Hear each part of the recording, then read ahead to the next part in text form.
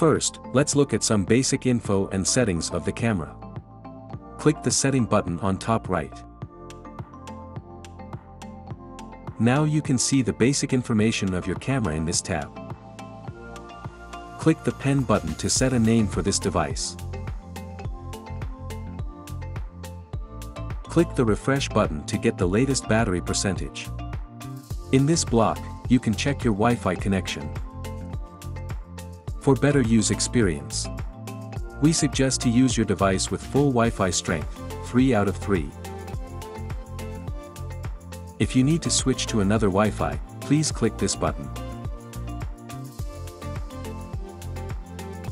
The next tab is for motion detection settings. Click the first switch on top to turn on or turn off motion detection. Click the second switch for notifications. You can turn on the third switch if you only need to record humanoid detections. The high-level humanoid detection will only record videos when the AI software is very sure a human show up. So, turning on humanoid detection will help you filter the recordings and record less videos. Besides, high-level motion detection will record every motion happened in 16 feet. So, it will record more videos than medium and low-level motion detection sensitivity. In Sharing tab, you can share this device with your friends or families. Of course, they need to register for their own iWiT account first. To watch the recorded detections, click the playback button on top right. Now you can see all the recorded videos here before expire.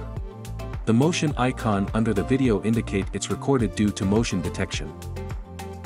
And the playback icon indicate this video is recorded when real-time monitoring.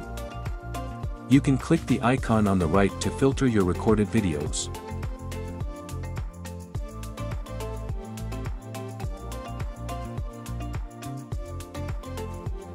To enter real-time monitor interface, click the play button in the middle. If you want to hear from the camera, click the volume button. If you want to speak via the camera, click the microphone button. If you find any question or problem about the device, please feel free to message us in the app.